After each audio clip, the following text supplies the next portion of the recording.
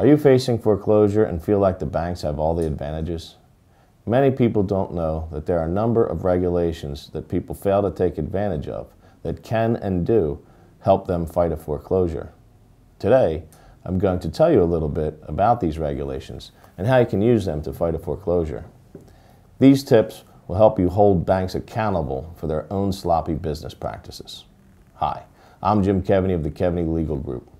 We are a New Jersey and Pennsylvania-based law firm that focuses on helping clients avoid foreclosure. As a result, we are very familiar with the regulations that govern lenders, but are often ignored by those same lenders. Fortunately, this practice of ignoring regulations can come back to bite the banks, but only if you know how to use them. One such regulation is the Truth in Lending Act, or TILA. Congress enacted TILA to standardize credit disclosures to consumers. Lenders often violate TILA by failing to make disclosures regarding the amount of the loan, finance charges, annual percentage rates, the amount financed, or the borrower's right to rescind. Violations of TILA could give a borrower a right to rescind the loan, statutory damages or set-offs, or other forms of relief. Another commonly violated regulation is the Real Estate Settlement Procedures Act, or RESPA. It was created to eliminate kickbacks that increase the cost of loan settlement services. It also reduces the amount a borrower had to put in escrow for property taxes and insurance payments, and it results in a more effective disclosure of settlement costs. Unfortunately, many lenders routinely violate these disclosure requirements. As a result, borrowers may be entitled to monetary damage and other remedies. A third commonly violated regulation is the Fair Debt Collection Practices Act. Many creditors, not just banks, violate these laws while trying to collect debts by engaging in prohibited conduct.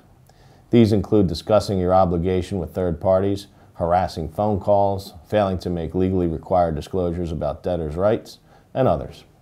Violations of these laws can result in both financial penalties and even a bar to collection of the underlying debt in extreme circumstances. Finally, the statute of limitations can also be an effective tool in fighting a foreclosure. Not only can it apply to a foreclosure filed too long after default first occurred, it can also be used in cases that have languished in the courts for too long. In some instances, even if a case can be dismissed on grounds such as improper assignment of the note and mortgage, the statute of limitations may prevent the foreclosure from being refiled. Of course, these are just a few of the possible ways to use regulatory violations against lenders. The exact circumstances of your case will determine which course of action is right for you. At Keaveney Legal Group, we help clients fight banks that are trying to take their homes away. We would be happy to discuss the circumstances of your situation with you in a free, no-obligation consultation to help you determine your appropriate course of action. You can reach us by email at jim@keaveneylegalgroup.com or by phone at 1-800-219-0939. I'm Jim Keaveney. Have a wonderful day.